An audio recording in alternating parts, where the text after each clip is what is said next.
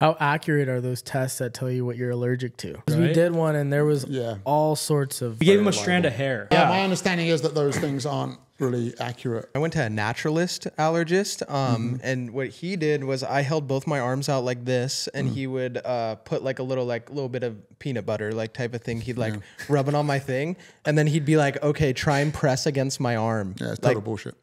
to lift up. Dude, it was so weird. It feels like